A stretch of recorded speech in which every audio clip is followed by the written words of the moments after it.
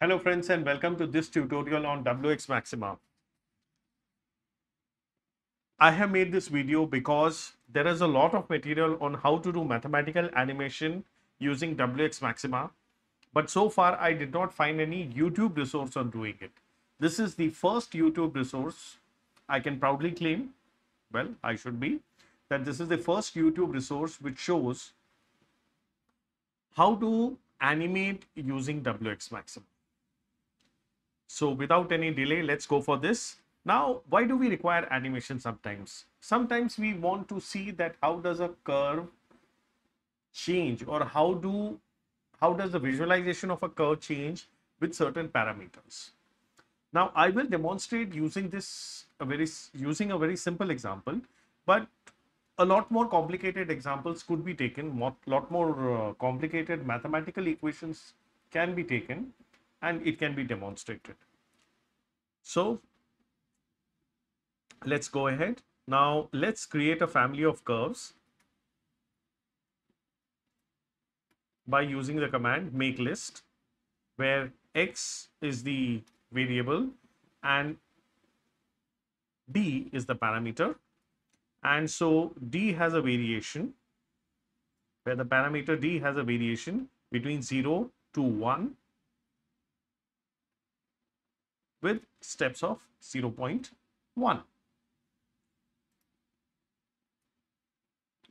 And therefore we get a family of curves. Now let's do it. Plot 2D. Let's plot it. Y and the values of x from 0 to 1. And there, as we can see, we have got the entire family of curves from the powers of 0.1 to 1. And these are the family of curves, and the parameter here was d. Now, what if we wish to animate this for better understanding sometimes? So for that, there is something known as slider. We use it the following way: with slider,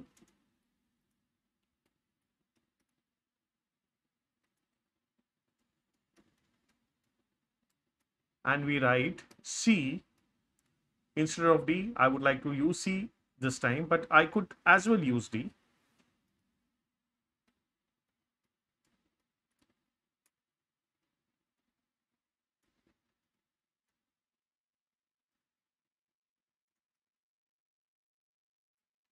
I'll explain this. This is C. It makes a list of C. So this is a function C. This is the value of C. Value of C varies from 0 to 1 to with a step size of 0.1. So this makes a list like this is the function, this is the parameter, and this is the variation in the parameter 0 to 1 to 0.1. Now in slider, we need to write explicit to plot it, x the whole raised to c, where the variation of x is from 0 to 1.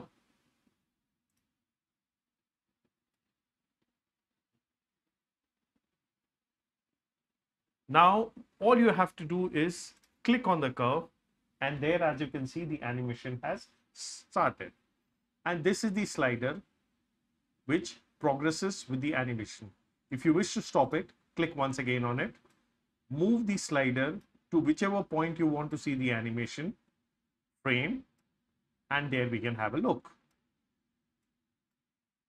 To get a better judgment of which curve it is, we can write key is equal to concat, and we can write the power of the curve. So it should be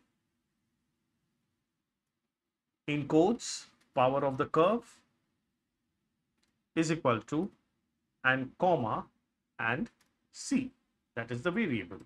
And let's execute this once again.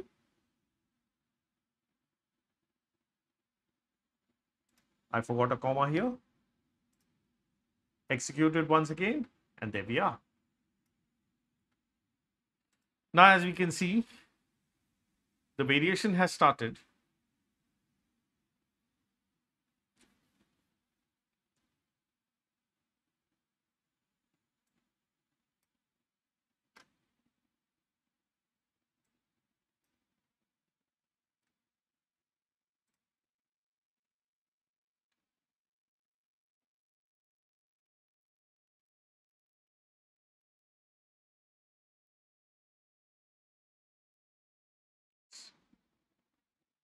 Okay, let's click it once again to start the variations, to start the animation, and there we can see the animation has started.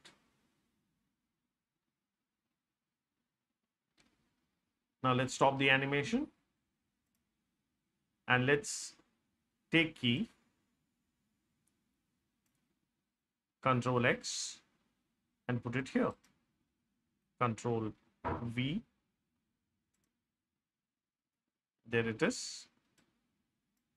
And remove this. Execute it.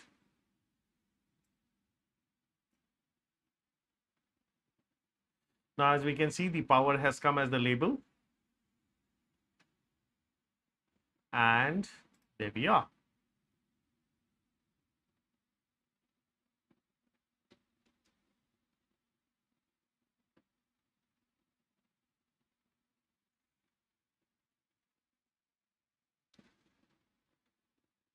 So this was all about using the powerful animation tool in WXMaxima. No doubt this is a simple example.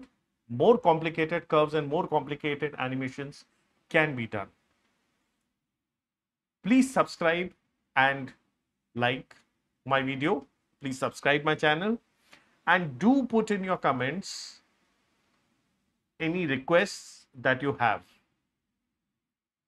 so that we can make a very powerful community of learning and enjoying the use of WXMaxima. I'm an engineer.